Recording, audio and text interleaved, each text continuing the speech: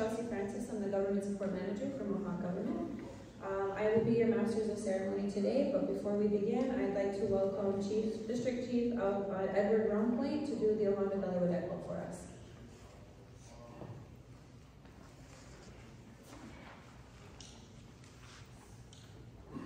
Second. One of you who is allowed to look at the road.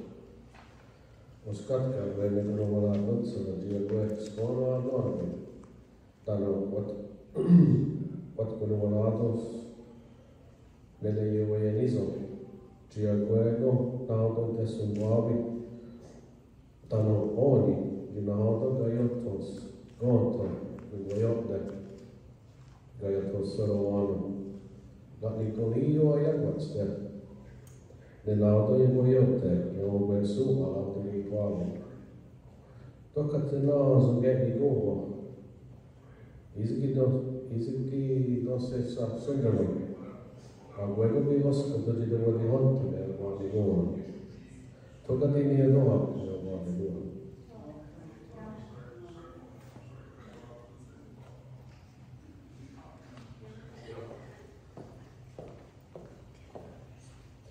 Chief Ezra. Next, I would like to welcome up Ganadigo District Chief Julie Phillips Jacobs, who will be speaking on behalf of Grand Chief, who sends his regrets for today's ceremony. And then I would like to welcome up our Acting Executive Director, Niawenhkó. Chief Julie, ma'am.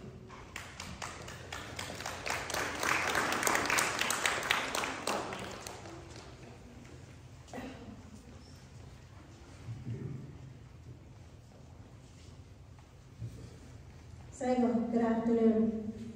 It is with great pleasure that I welcome all of you here today to the swearing-in ceremony. Over the last few months, we have endured so much, not only as a council, but as a community. Regardless of our challenges, what is important is that we continue to keep our minds and hearts full of determination to move our community forward. We pause and reflect upon everything we have achieved as a community, the wonderful things we have in Akwesasne, and how awesome we really are. Our community's determination is what drives our council, and today we welcome back Chief Vince Thompson. Congratulations, Chief Vince.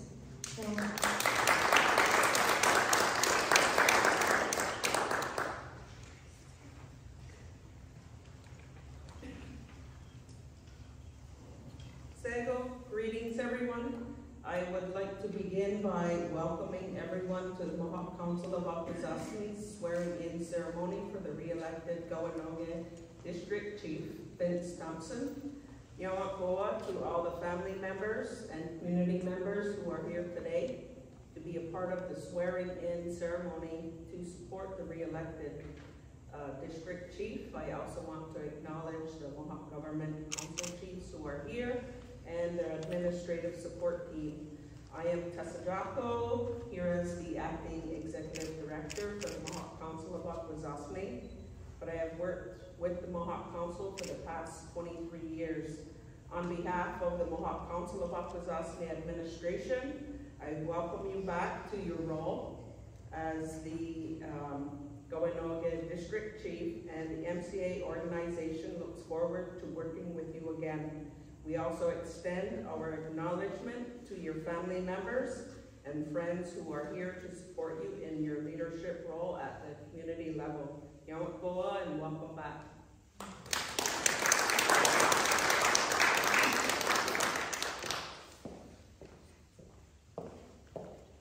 Niawenhkó and Niawen Chief Julie, both of you, for your words of welcome. So now we will come into our oath of office and swearing in conducted by Justice Alexandra David. And I'd like to ask both her and Vince Thompson to come on up.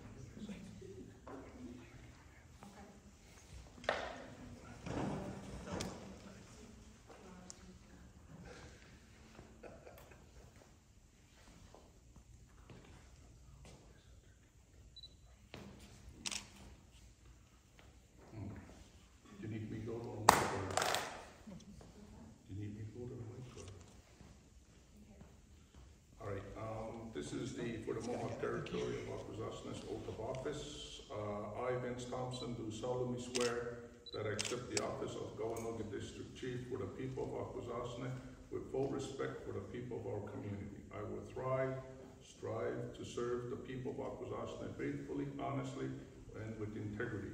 I will not bring disgrace upon the people of Akwesasne. Further, I swear to support and defend all laws and customs of the community of Akwesasne. I will faithfully and impartially carry out the duties of my office to the best of my ability, and I will strive to promote the best interest of the people of Akwesasne. I swear not to reveal or cause to be revealed during the subsequent of my term as Chief of Mohawk Council of Akwesasne any matter designated as confidential.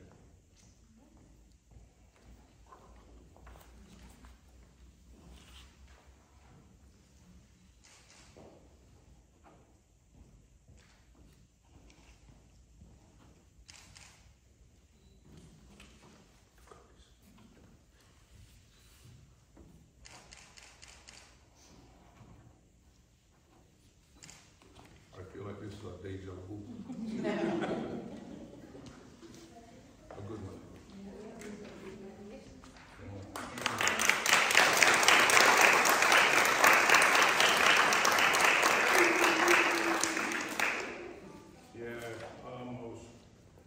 I just want to say we are going through difficult times.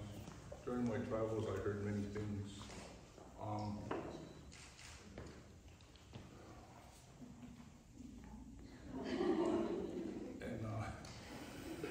One of the main things I heard was the election law needs to be amended. And there was talk, a lot of talk, that chiefs should fix this. And in my response, I said, it's not up to the chiefs. It's got to come from the people. It's because if we do it, then we're deemed as putting things in place to protect ourselves. And the people seen, especially the Kawehno district, seen and witnessed something that they weren't comfortable with. And if it happens in any other district, I think the response is going to be the same. So it does indeed need to be amended, and it needs to take us out of this dark cloud that we're under right now. And I hope the negativity that's out in the community turns positive somewhere down the line, is because doing what they're doing does not do our community any justice. It slows us down. It pauses a lot of things, and it does not make political leaders comfortable in their role to achieve some of the things that's really beneficial for our community. So I hope they realize that, and moving forward, I hope that they really, really consider doing this and having justification on why they're doing it. Just don't do it for the whelm, just to do it because you have that right to do it. There has to be sound reasoning and a foundation behind it before these things could move forward. But I would like to thank my family. They stood behind me. And as you know, my family took a huge hit. People kept asking me, how am I doing? I'm still here, I'm still standing. And I'm ready to take this back on because there were so many important files that I was working on. That was really beneficial. You know, some of you chiefs were working with me on some of those files.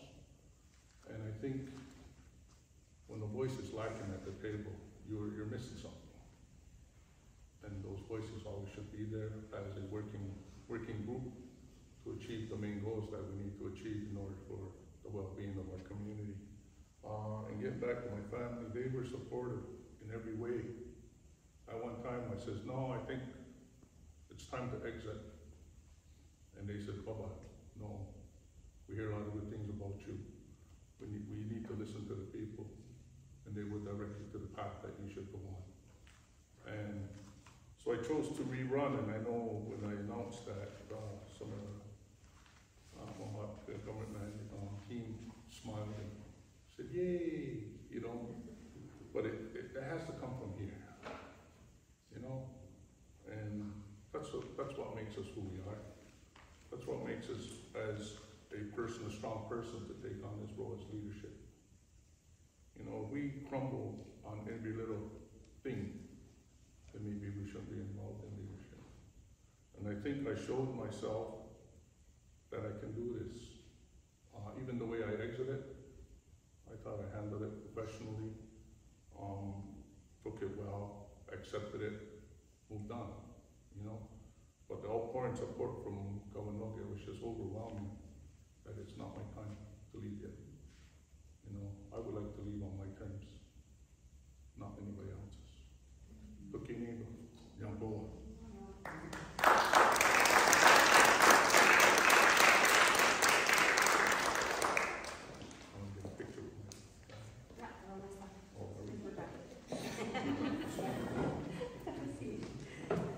Niawenhkó, Chief Vince, and Niawenhkó, Alex, for coming to do this once again with us. We really appreciate having you here. So I'm going to enter into our closing remarks. So if any of our council members current would like to come up and speak, or if there are any members in the community or family that would like to come up and say a few words, you're more than welcome to do that. There's no pressure. On behalf of Mohawk government, again, we'd also like to say, we're really happy to see you back. We're happy to get back to work. We've got a lot of things to work on, a lot of boxes to check, lots to do yet. So we're really looking forward to working with you again, Chief Vince. Welcome back. So I will also ask if nobody else is okay.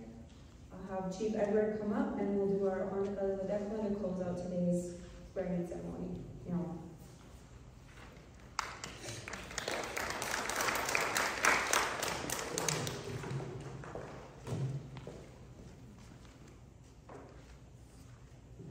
Before I start, I just want to congratulate Chief Vince back to the table. Welcome him back. It's a real pleasure to see him back because I worked with him on some files and I always viewed him as a great asset and a good mentor in some areas as a reminder of some things that I may have forgotten in our ways. So always good to have him there and glad to see you back. Also what I see is that the photo, Chiyango Gatano, who is rather. One a year I got that. Ganola so Chinate Boyat and I got to. You want to take to Sermon in the Calicolio again. The number so out the water.